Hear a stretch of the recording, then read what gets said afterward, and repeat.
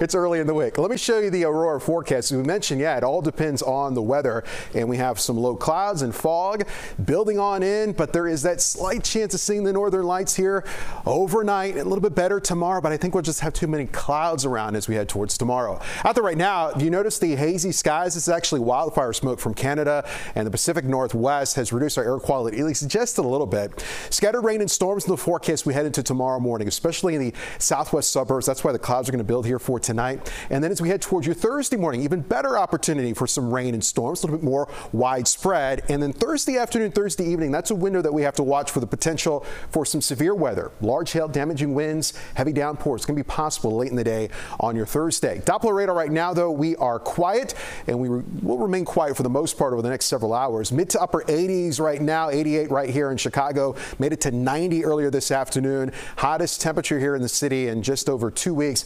Look at these dew point temperatures in the 70s in many spots. That's why it feels so oppressively humid. So the storm track right now just the south of us, but as high pressure lifts up towards the north, that storm track will also lift up towards the north. So this action right now that's currently in the Dakotas and Nebraska, that's headed our direction, and it arrives as we head towards tomorrow morning. So the latest data showing some patchy fog at 6:30, an isolated storm chance.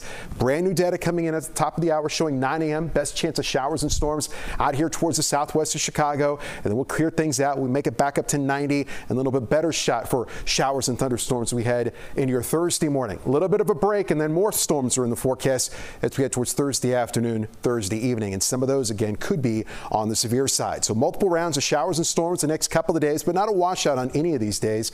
89 on Thursday with those rounds of storms at 60%. Scattered storms a bit cooler on Friday, drying out, heating up as we head towards Saturday at 90, near 90. Slight chance of rain on Sunday, and we'll look for some 80s as we head towards early next week with some isolated opportunities of rain. We're going to need you to do that over again. We couldn't hear you, Albert. Okay, yeah, I'll see you at 10. How about that? All good. Thank you for the 7-day.